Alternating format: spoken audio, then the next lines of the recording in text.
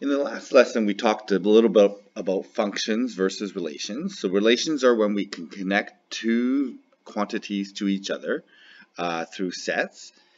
A function is a specific type of relation where we have one element in set A maps onto one element in set B. Okay, so that is a function.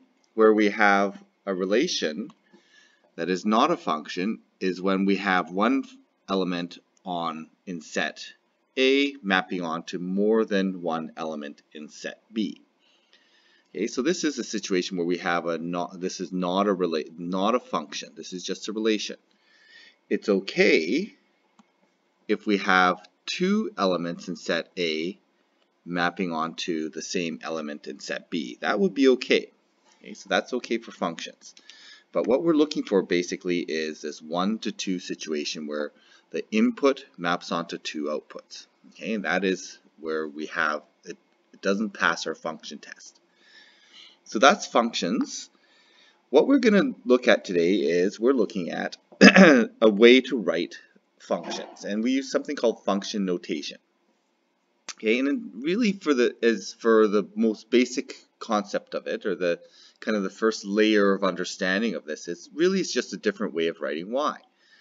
So if we have two equations, okay, or two relationships here, y equals 3x squared minus 3x, and we have another y equals 2x plus 1. These are two different relationships, and we can differentiate them with either y1 and y2.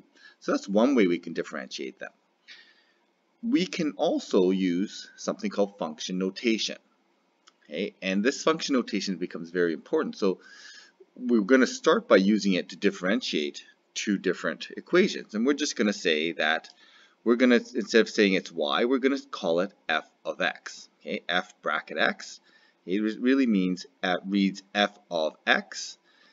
And it does not mean f times x, by the way. Okay, it just means we have a function f, and the variable we're going to use in that function is x. And we're going to just use this whole thing to replace y.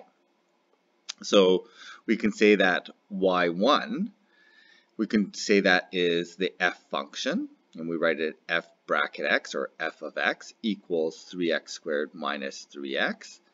And then we can use a different variable g, and this is read g of x. And again, this is not g times x. That's very important that we don't start seeing this as time. Some of you look at math and just visually see, oh, that must mean time. No, that does not mean times. This is all one piece, meaning g of x. And it's just another way to write y. And we can just replace that y and say that g of x is equal to 2x plus 1. And this allows us to differentiate between this function, the one with the square, and this function, which is our linear function.